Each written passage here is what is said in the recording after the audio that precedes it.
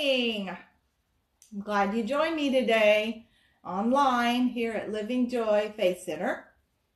It's a great day, and we're going to start with prayer. So let's go to God in prayer. Father God, we come before you this morning. We're so grateful. We're grateful for your love. We're grateful for your spirit. We're grateful for your word. We're so thankful, Father, that you sent Jesus for our souls and our salvation.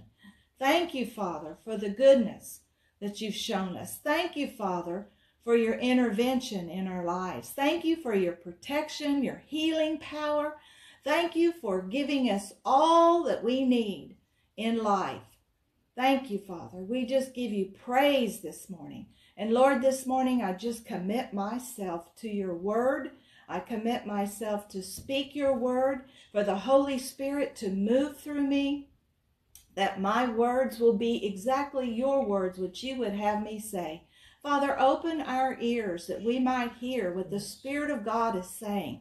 Let us get revelation, inspiration, motivation to do what your Spirit inspires us to do. And Lord God, we just commit ourselves, our life, this service to you. We give you all the praise and all the glory. And we worship you, we worship you, we love you, and we give you glory. In Jesus' name. And everybody, you say amen. Amen. Praise the Lord. Thank you, Lord. I have some good news for you this morning. And the good news is that God is El Shaddai. Hallelujah. He is all sufficient. He is all bountiful. He is our almighty God. I'm so thankful. You know, he is more than enough to take care of any situation that we go through. No matter what we're faced up against, no matter what comes against us, he's more than enough. So there is no fear. Amen. He is Jehovah Nisi. Hallelujah. He is our banner. He delivers, he saves, he gives us the victory. Say amen. Say thank you, Jesus. Yes. He does miracles. He always causes us to triumph in Christ. Amen. Amen. Amen. We have to remember to be strong in him and do not fear. Praise the Lord. He is Jehovah Shalom.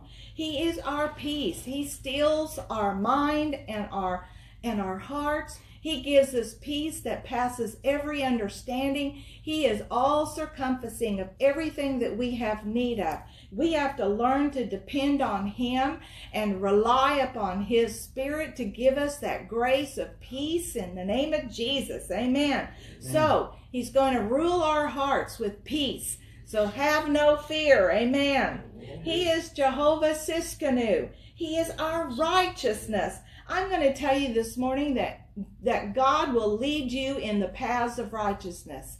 He will not divert. He will not lead you down evil. He will not lead you down temptation. He's going to lead you on the straight and narrow. He's going to lead you in paths of righteousness for his name's sake, because he wants to show who he is, that he is the Almighty God, that he is more than enough. He's going to do that for us. Praise the Lord. There is no fear. Amen. Amen. We have to remain in faith and stay out of fear, because faith and fear are just the opposite. If you're in fear, then you're not in faith. So you have to make it a purpose and make a conscious effort to say, I'm not going to fear. And you have to sometimes speak it out. You have to tell yourself. You have to say, no, I'm not going to fear. I have to do that sometimes when I'm dealing with circumstances. I start getting emotional, or I start getting anxiety about things.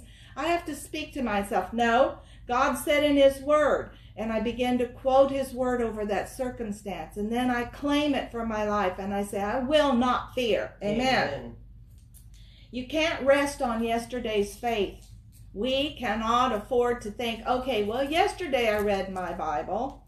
Yesterday I prayed. Yesterday I quoted my scriptures. You got to get your faith renewed every day. And how does faith come? It comes by hearing and hearing the word of God. You've got to hear the word. You need to speak it, because when you say it, you're going to hear it again, and it's going to resonate on the inside of you. It's going to sink down into your spirit. It's going to become alive and right before you, and you're going to be able to live it easier. Amen. You know, faith requires that we're not troubled. It's easy to look at circumstances. It's easy to look at everything and be troubled with it. But we cannot afford to fear. Do not be troubled. We're not able to let trials and tribulations leave us alone. They're just not going to do it. They're not going to leave us alone. We have to focus on God's word. We have to focus on the promises in the midst of all those situations that we're faced with. There's a perfect example in Philippians 4 in verse 11, when Paul is writing to the church, and he is in prison. He's faced with all kinds of things. It's dark. He's in prison.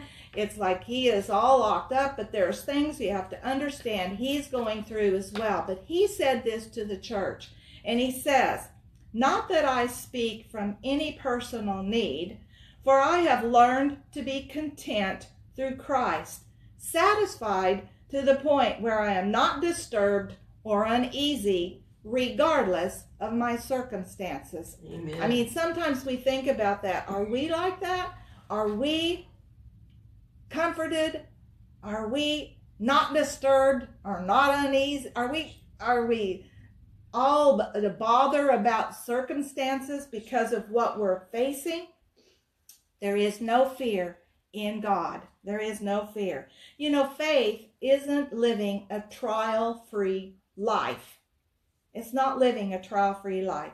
It's for living victoriously in the midst of trials. That's what faith does. Amen. Amen. Amen. Jesus said, in this world, you're going to have tribulations. You're going to have them. They're going to be there. We're going to be faced with circumstances and situations every day of our life.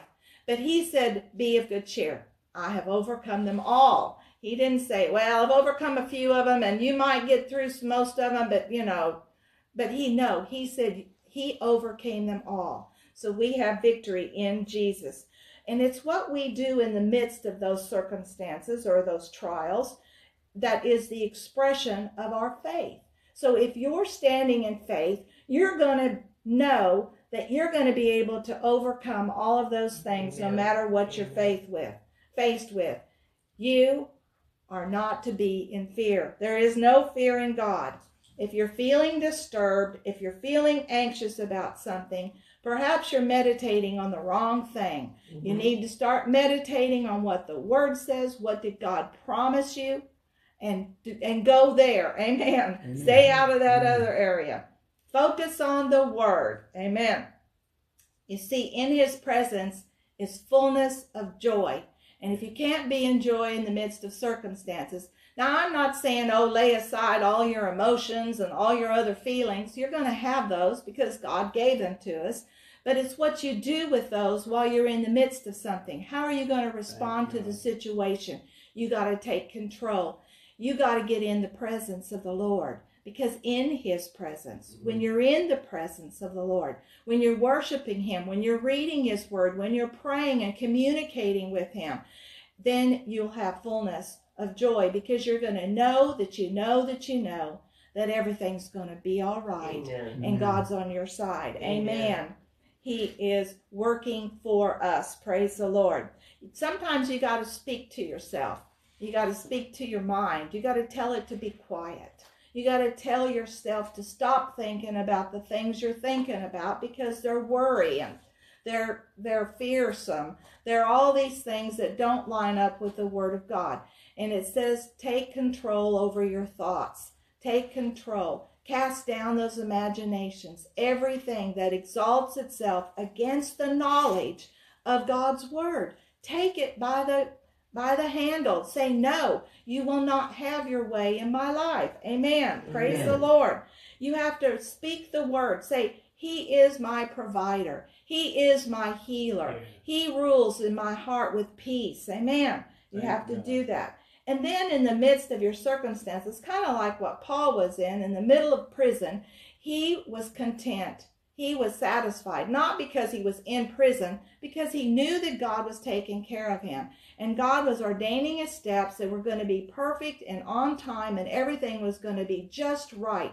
He wasn't concerned. He wasn't afraid for his life. He knew that God was going to take care of him.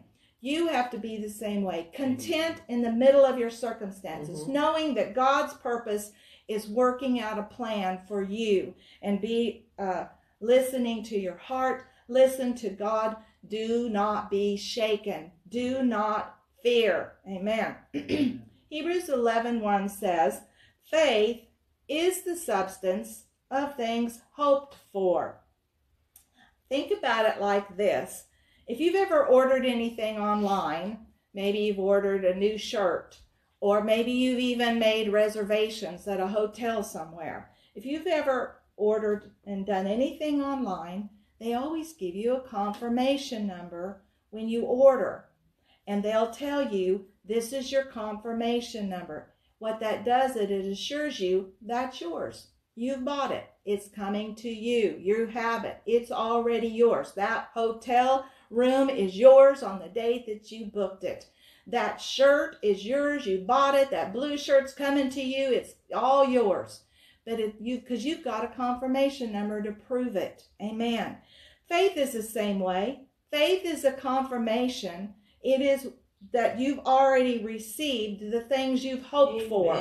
You've already got it. It's yours. So you need to declare it, praise God for it. It's yours. You're walking in it. You have it now, because when it does show up, you've already started rejoicing. It's already going to be there. Declare you have it right now, whatever your circumstance is.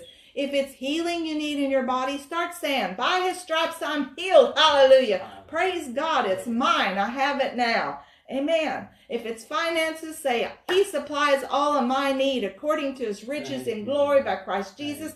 I am fully funded. I have everything I need to carry out the commission that God has called me to. Amen. Don't give up your faith, because fear is going to try to do that. It's going to come in and try to take away what faith you have. That's just what it does. It's going to make you uneasy. It's going to make you uncomfortable. It's going to try to take away what faith you have. It's going to be those words that come across your mind. It's going to be people that might say things to you. It's going to be things that just happen in this world to try to draw you away from faith. You know, it's easy to toss the word around. It's easy to say, oh, I rebuke that in the name of Jesus, the word says, and then you begin to just start quoting word. But you first have to understand the word has to be planted in your heart.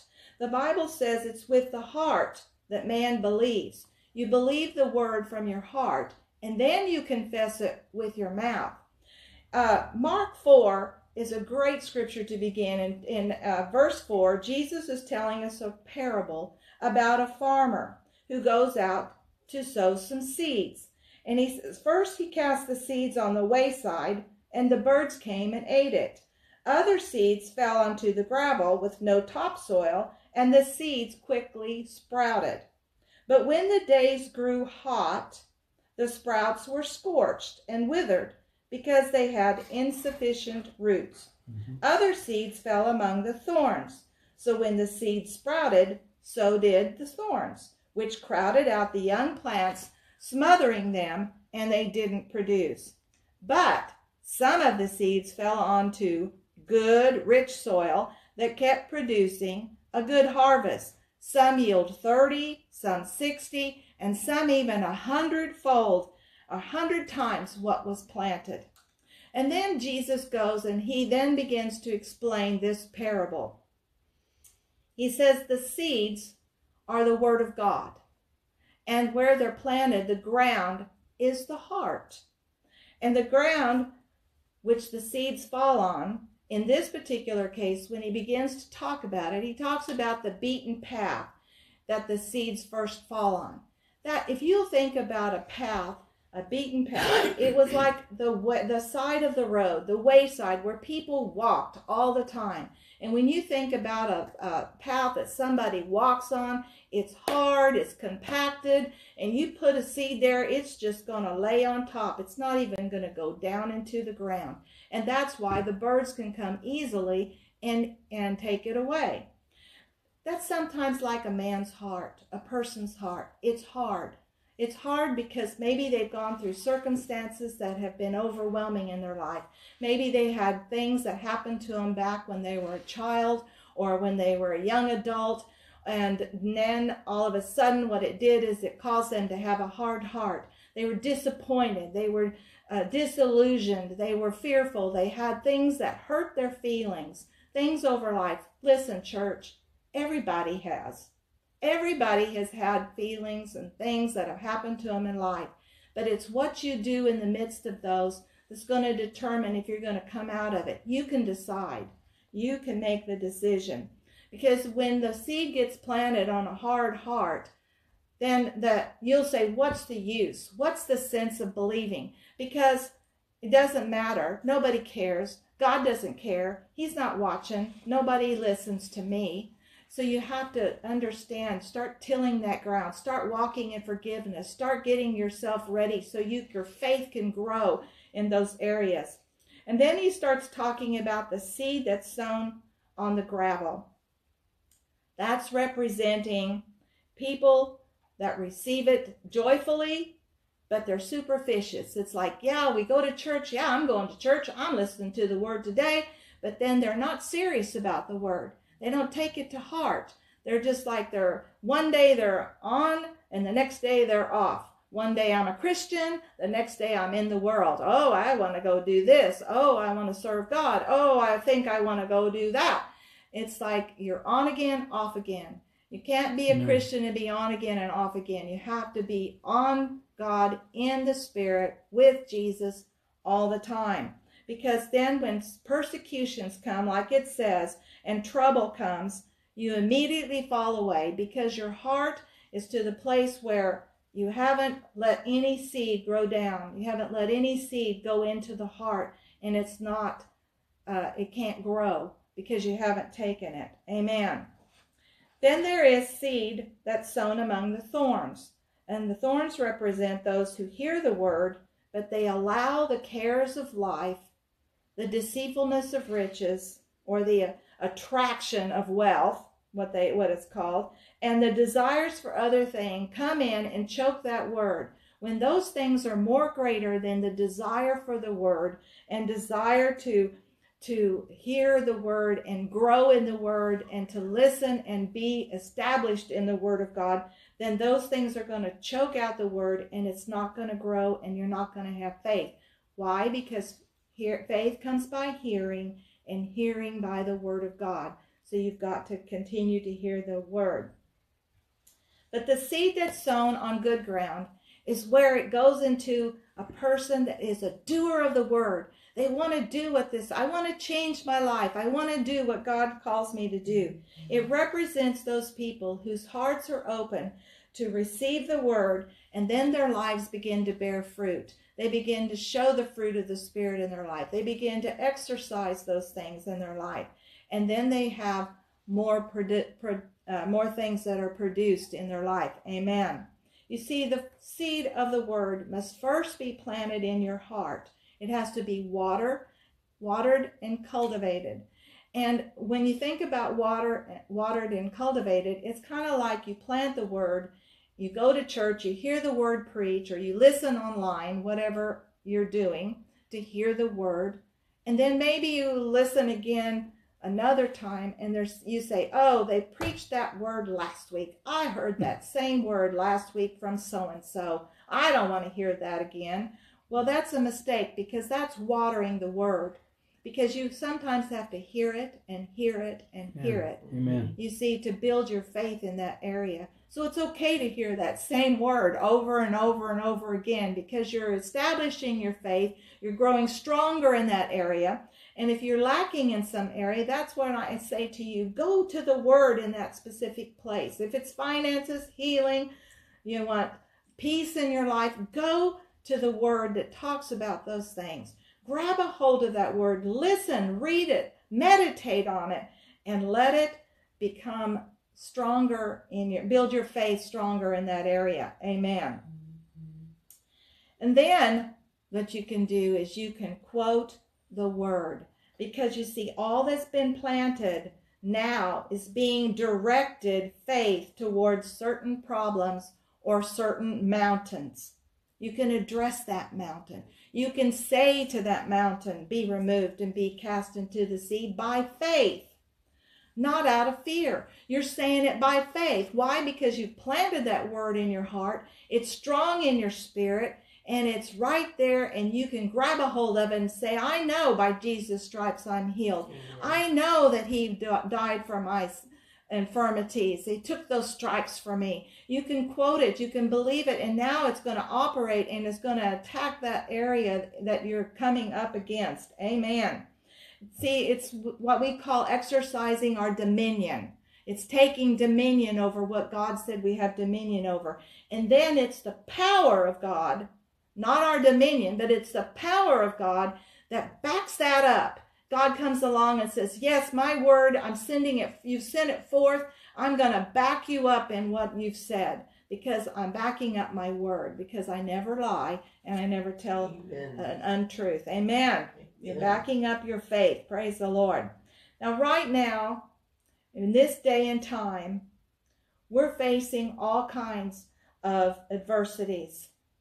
And in this storm that we might face, or any storm maybe you're facing personally, it's not time to waver in faith. We cannot waver. We cannot. We cannot draw back. The word says in Hebrews 10:38, he takes no pleasure in those that draw back. That's right. You cannot please God if you pull back from your faith and from standing strong in faith in the word. We need to be bolder. We need to be stronger. Yeah. We need to be more faithful. We need to be more prayerful. We need to be more in tune in the spirit than ever before.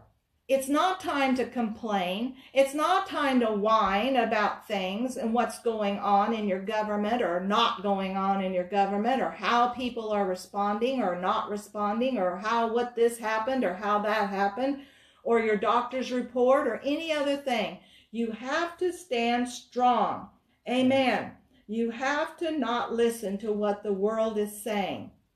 Amen. It's time to put to use all those messages that God has given us from past ministers, that even Pastor Michael, all those messages that he preached. It's time to remain strong in faith in those. Amen.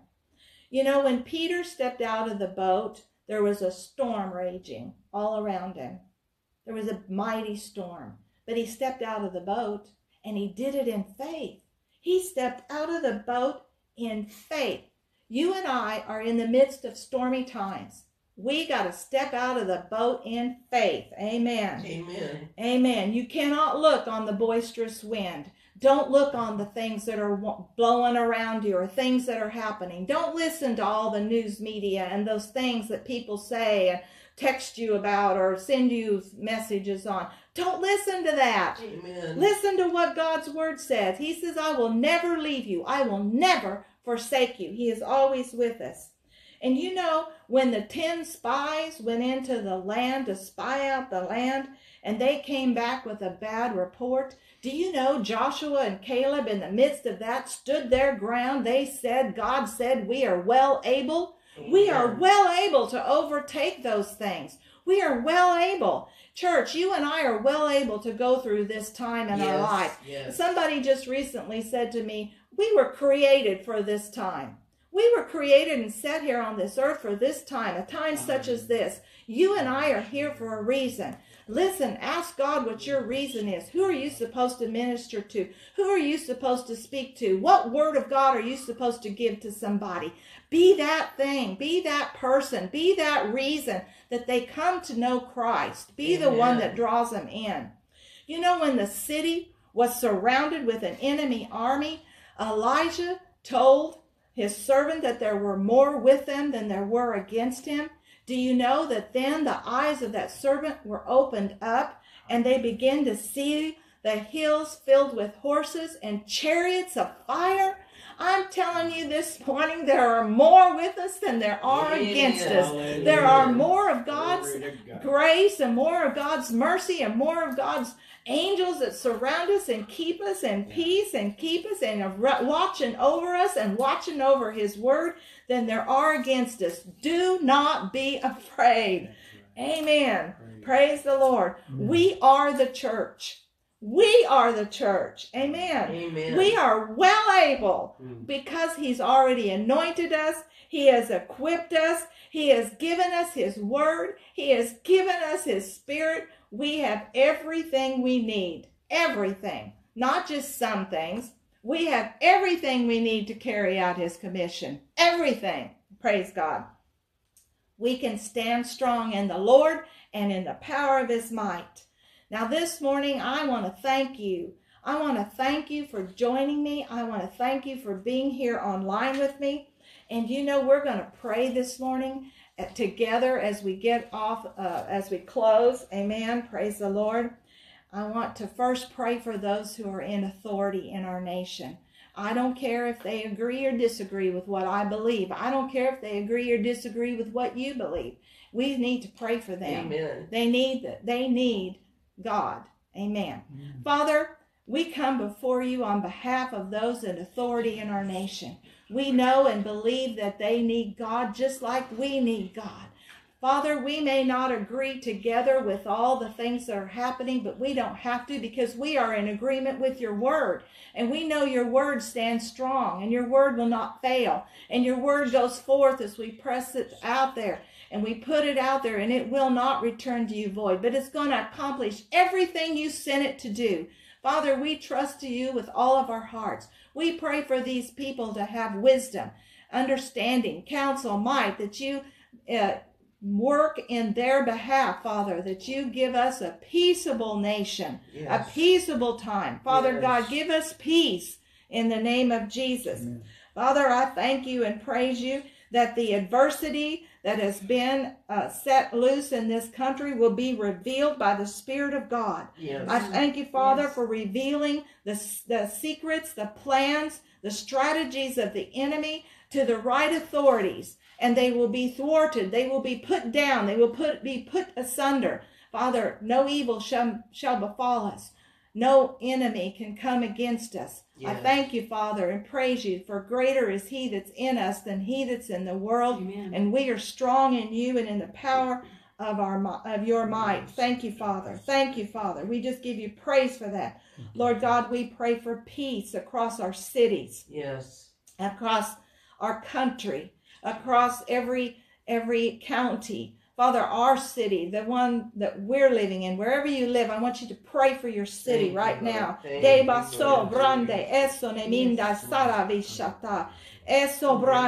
Father, I thank you for raising up leaders, spiritual leaders across these cities, yes, and for people to give their hearts over to the Lord. We thank you for the great awakening. We thank you for people to come to know the Lord. Yes. We thank you, Father, as we pray for salvations in people's hearts. I thank you for miracles and signs and wonders. Yes, Lord. And I thank you, Father, for moving on our behalf. Praise you, Lord. Thank you, Lord. We thank you for strength and stamina and boldness to do what you've called us to do. We will not fear. Thank you, Father. We thank you, Holy Spirit. We ask you to quicken us, quicken our hearts, quicken our minds. Bring us to remembrance of what the Word says in circumstances. Let the Word ever be present upon our lips. And as we minister to others, let us have the leading of the Holy Spirit to know what to say and what to do in every situation. Let that be first and foremost on our mind and on our hearts in the name of Jesus. Now, Father, right now, in the name of Jesus, there are people that might be listening to the sound of my voice that are dealing with sickness in their body. I know you are the healer. I know you send your word and it heals them because Jesus sent the word and it healed. Well, Father, we send the word right now across these airwaves, wherever they are, that healing be manifested in their body. Right. Cancer cells, you die in the name of Jesus. Sickness and disease, infirmities, flu type symptoms, you die in the name of Jesus. Yes. Power of God is manifested now in your bodies in Jesus' name. The power of God is coming upon your bodies to heal you now. Some of you may be feeling the warmth of God's anointing flowing down and in through your body. Yes. Maybe your lungs are feeling warm and you can breathe better right now in the name of Jesus. I thank you, Father. I praise you for that healing power upon those bodies. I thank you that those knees are healed and strengthened, the joints, the marrow, baso, braso, bura. Yes. Thank you, Father, for healing them in the name of Jesus. Oh, I give you praise, I give you praise, I give you praise. Father, thank you, Lord. I give you glory, Father. You're a good God, and we just worship you. We give you praise. We thank you, Father, for moving on our behalf in the name of Jesus. Thank you, Lord. Amen. Amen. Now, I don't want to leave without giving someone an opportunity, because whether you're listening now or you're going to listen in the future, I want to give you an opportunity to come to know Jesus, to make him Lord of your life. He is the reason. He's the reason we're here. He is the only reason. So we serve a risen God, a risen Savior. And so this morning you have an opportunity to take him as your Lord and Savior. That's the only way you're going to get to heaven. Jesus says he was the way to get into heaven. So we come to the Father and we believe that Jesus was the Son of God and that he was dead and rose again, and he's living at the right hand of the Father. And when we believe that in our heart and we say it with our mouth, then we are born again. So this morning I want to say a prayer, and you can say it after me, and you will be born again. Amen. By faith. You're just doing this by faith. Why? Because we don't see, so we're doing it by faith. But that's how we receive. So let's say that. Father, in the name of Jesus, I repent for all of my sins. Everything I've done that's been out of your pleasure. It's been out of your pleasure. I repent. And right now, by faith, I receive Jesus as my Lord and Savior. I believe he is risen from the dead. He is alive. He is my Savior. In Jesus' name. Amen. Amen. Let us know if you receive Jesus. Send us a note online and let us know. Amen. We want to bless you. We want to be able to give you a booklet. So if you just send us that note. If you want to give to Living Joy, you can do so. I want to encourage you, continue to give to the Lord. Continue to sow your seed. You have to sow your seed in order to reap a harvest. It's just like what we talked about today. Finances are the same way. If you don't sow a seed, you're not going to reap finances. If you don't give love, you're not going to get love. If you don't give a smile, you're not going to get a smile. There's as long as the earth remains, there's going to be seed time and harvest. So this morning, I want to encourage you to give to the Lord. You can give to Living Joy at Living Joy Faith Center, and you can go to livejoy.org and press the green button and give that way. We love you. We want to thank God for you, and we want to believe that every seed that you've sown into Living Joy is bringing forth a harvest into your life and into your finances, 100-fold return. Thank you for your giving to Living Joy.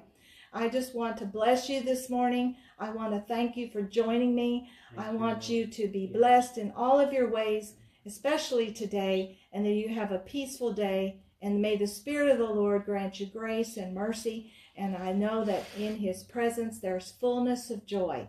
I love you. Goodbye.